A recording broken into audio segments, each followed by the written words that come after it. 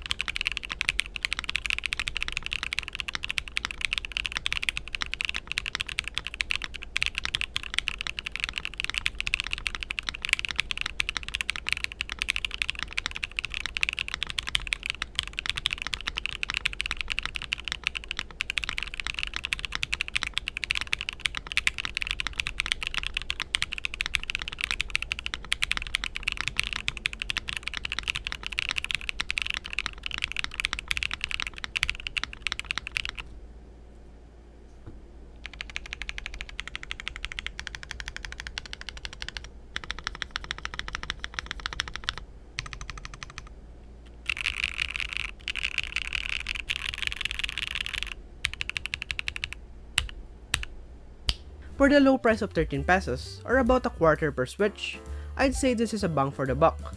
I haven't felt the need to even lube this, as straight out of the box, this sounds so nice and feels so nice. I think the addition of the 5-pin config and dustproof stem is a nice change, and I know a lot of higher end enthusiasts wanted this change, so that they could mount this on a plateless soldered build.